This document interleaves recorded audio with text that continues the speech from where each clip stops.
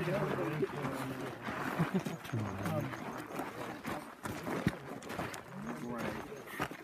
didn't look at this.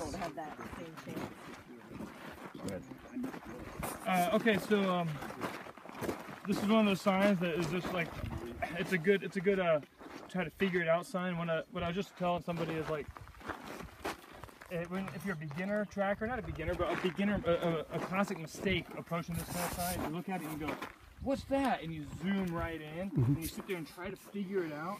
And a real good trick for when, you know, as you get better at tracking is like you see that and you go, what's that? And you immediately look around the whole area. And in this case, if you look around, you see all these tumbleweeds kind of scattered all around the wash, and it's just tumbleweed getting blown down the wash. And there's a lot more of this all over the place. If you look around. Bonus?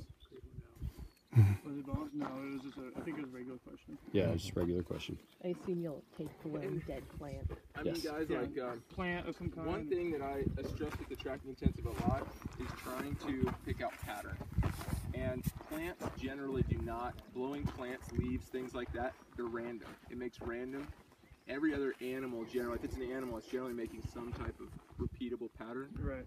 And so, and also experimenting. You know, like I saw Chris like dragging around a weed, and I just growing a tumbleweed. It's helpful to, you know. One thing to keep in mind is that if you are going to eval, experiment, try to do it so that people can't see you. Whatever. Sorry. That's all right. Or do it so that everyone gets the same view. I feel like it's selfish. So, yeah. You are definitely selfish. I don't care, dude.